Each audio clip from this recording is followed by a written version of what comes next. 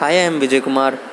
मेरा channel let's understand concept subscribe करें, bell icon पे प्रेस करें ताकि आपको लेक्चर्स के सीक्वेंस में नोटिफिकेशन मिलते रहें।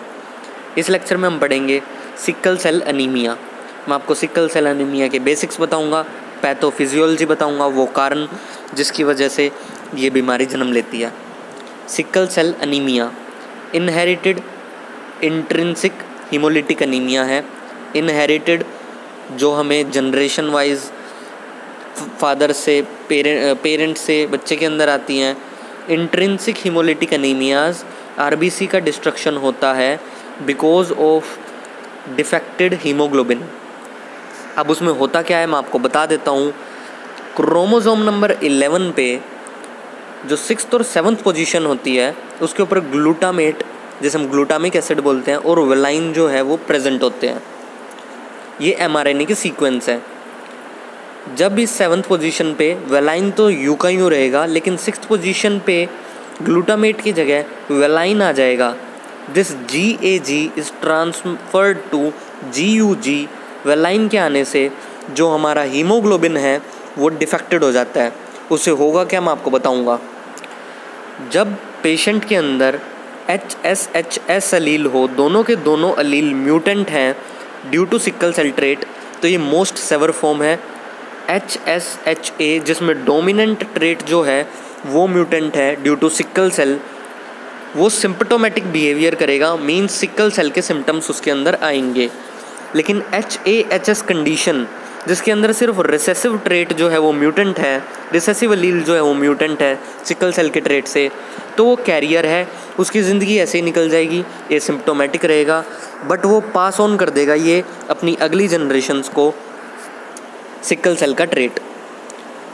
तो जब हीमोग्लोबिन ऐसे डिफेक्टेड होता है, उसके 6th पे जब वेलाइन आ जाता है, हाई ऑक्सीजन में तो वो नॉर्मल रहेगा, बट लो ऑक्सीजन में वो हीमोग्लोबिन पॉलीमराइज होना शुरू हो जाएगा। हीमोग्लोबिन की पॉलीमराइजेशन होते ही वो बंडल्स बन जाएंगे हीमोग्लोबिन के, और जैसे ही हीमोग्लोबिन के बंडल्स बनेंगे आरबीसी की शेप डिस्टॉर्ट हो जाएगी। आरबीसी की शेप डिस्टॉर्ट होके सिक्कल में चेंज हो जाएगी, जिसको हम हिंदी में दराती बोलते हैं, typical word दराती। This RBC distortion take place, shape becomes to sickle, इसीलिए नाम रख दिया सिक्कल सेल अनीमिया।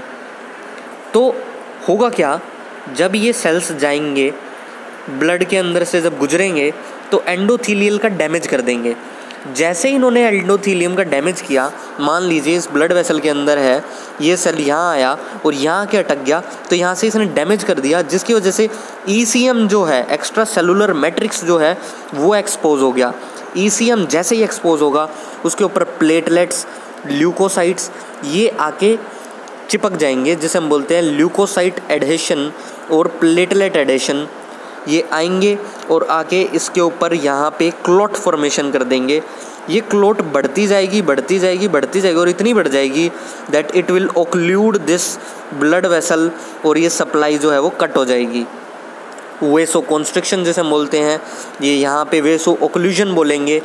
जो ये ब्लड वेसल था इसका फ्लो जो है वो रुक गया, जिसकी वजह से जो एंड ऑर्गन है, जो ऑर्गन इससे जुड़ा हुआ था, उसके अंदर इस्कीमिया हो जाएगी, खून की कमी हो जाएगी, और वो ऑर्गन जो है वो डैमेज हो जाएगा।